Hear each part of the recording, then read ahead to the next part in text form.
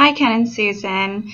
My name is Katherine Dunn. I'm here to discuss with you the financial plan that I've put together for you. So thank you very much for sending over the material, your goals, expectations for the future so that we can start working together and putting together a comprehensive plan to revisit on an annual basis to help you meet your goals and live out retirement in comfort, as well as some additional things that you've highlighted for me, such as making sure that you have the most income tax savings as possible and funding your children's education.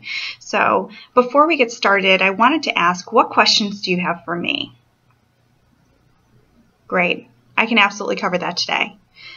So, Susan, you had called me and you had expressed some concern around Tom requesting information about the rental property that you have due to it maybe potentially not being as advantageous for him to know all of the details. And I want to assure you that I am overseen by a board of professionals for conduct, and specifically there are several principles that I have to abide by.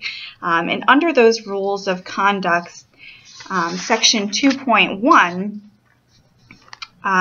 it states that I shall not communicate directly or indirectly any client-specific information or prospects that are false or misleading in any way. So your information is going to be secure, and it is confidential, that I do not mislead any parties about potential benefits to the service that I do provide.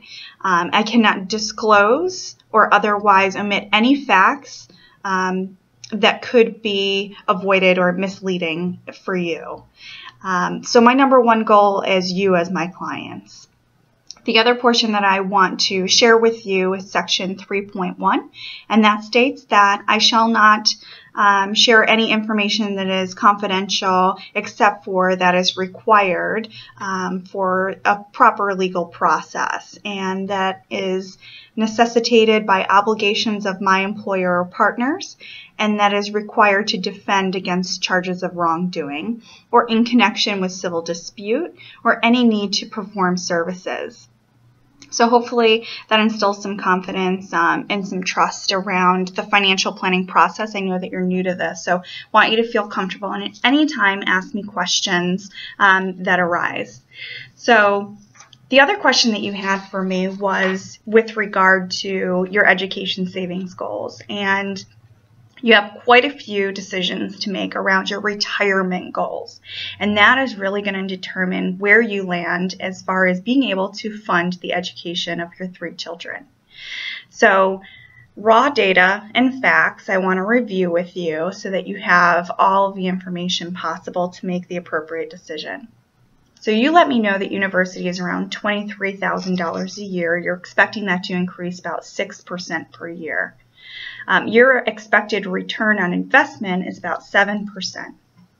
So your 3 beautiful children, Brentley, Bradley, and Beth, being able to have their education fully funded at the ages currently of 10, 5, and 2 years old, you have a window of time before they turn 18 and need to start drawing on those funds. So we did a calculation around the amount expected based on an inflation-adjusted formula to take into account what it's going to look like in the future for payments. So for Brentley, per year, you're going to have to save $14,093 so that he can take out for the next 4 years, starting in 2023, the amount of money needed to cover tuition expense. For Bradley, it's $9,607, and for Beth, it's $8,264. So I know that probably sounds like a substantial amount of money. And when I had referenced earlier about your retirement goals, it's really going to be for meeting your educational goals of putting any additional discretionary income that you have in savings towards those educational goals. So how do you make your money work best for you? You need to consider some of the tax savings plans that they have for education. And I've detailed them in the plan for you to review further, but those are things such as your custodial accounts, your UGMAs or UTMAs, a Coverdale Education Savings Account, or a 529. So there are additional things to fund education, such as loans, grants, and potentially scholarships. But what I'm recommending is that for each of the children, you open up a 529. And that's because contribution limits are pretty high. They're around $100,000 to $150,000 a year. And they are tax-free for earnings that are withdrawn for education expenses specifically. So hopefully for today that covers your questions around your education savings goals. I look forward to meeting with you again and discussing further additional portions of your plan. And again, reach out at any time with any questions that you have. Thank you.